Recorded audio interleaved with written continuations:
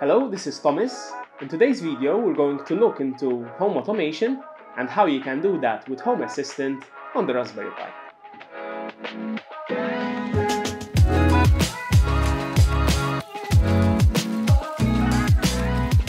Alright, so let's start with the very basic question. What is Home Assistant? So, Home Assistant is an open source software that allows you to connect several devices to it and eventually automate your home. So for instance, if a sensor in a particular room is triggered, then lights in that same room are also switched on or off. Okay, so it allows us to create these automations and make our home more intelligent. So firstly, we're going to install the Home Assistant OS on the SD card. We are following this URL, which is the official guide from Home Assistant. We will be also adding this link in the video description below. Okay, so the suggested hardware for this OS is the Raspberry Pi 4. You can still work with the Raspberry Pi 3, however, it is highly recommended that you stick to the Raspberry Pi 4. You would of course need a micro SD card, which should be of size 32 gig or larger, and an SD card reader of course, and an Ethernet cable which is required for installation. Okay, so we need to write the image on the SD card, and for that we're going to download Balena Etcher, which is available for download. It's free, and we're going to opt for the Flash from URL option. Next, we just need to scroll down, copy this link, make sure this is the link for Raspberry Pi 4 64-bit. Go back to Balena Etcher, paste the link, hit OK. This will take a few seconds, and then make sure that you are writing on the SD card. In my case, this is a 64 gig version, and then just hit Flash. This will take a few minutes depending on your hardware. And then the next step would be to put the SD card in the Raspberry Pi and switch it on.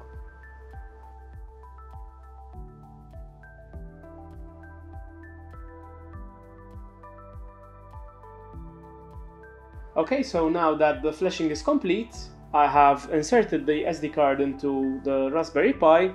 I've connected the Ethernet cable as well as the power source, and now I can open a new browser window and type http://homeassistant.local:8123. Press enter and you should get this screen which says preparing Home Assistant. This can take up to 20 minutes as this is currently downloading the some important files and installing some stuff. So sit back and relax. We'll be back when this is done. Okay, so approximately 20 minutes have passed, and we now have this screen which allows us to create our very first user. So I'm just going to put my name over here, a password,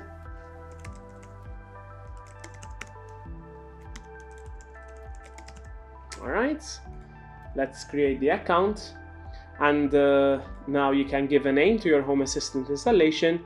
You can pick your desired time zone over here. So I'm going to select Malta, use the metric, currency, doesn't really matter at this point. Next.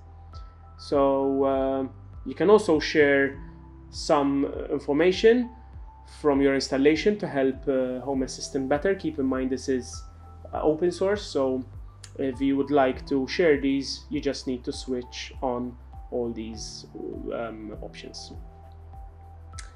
Alright, so immediately you will get a list of devices that you can add to your Home Assistant installation, and at this point I'm just going to skip this process.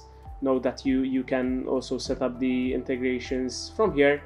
I'm just going to skip this for now and introduce you to the UI. So this is the screen you're presented with after the initial setup. This is usually referred to as the dashboard or the overview. And over here you can already see that we have 4 devices or entities added to the dashboard. The first one would be the user. The second one is the binary sensor that shows the power status of the actual Raspberry Pi.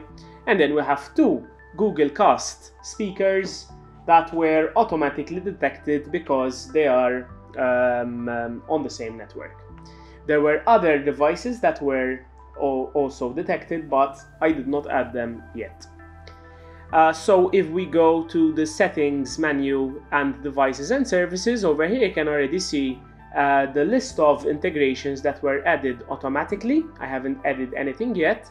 And if we look at this Google Cast integration and click on these 3 devices, we can actually see over here that I have 2 Google Nest Minis installed and a group which is able to control both of them at the same time.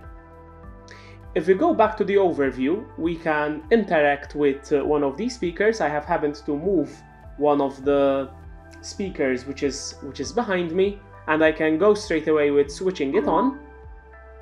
And I can also play some media just by pressing on this Browse Media button.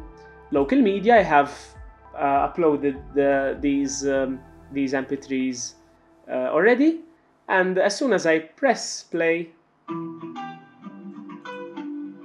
the speaker will start playing that song. I can also adjust the volume. As you can see, it's quite fast. I can turn it off, and I can also opt to say something using text-to-speech, for example.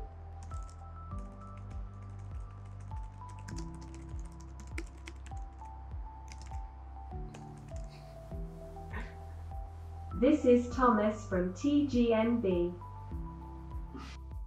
So that's it with setting up Home Assistant on the Raspberry Pi. In the next video, we'll go through how to set up Home Assistant further, how you can add devices to Home Assistant, as well as how you can set up automations to automate the integrations. We hope that you have found this video useful. Don't forget to like and subscribe.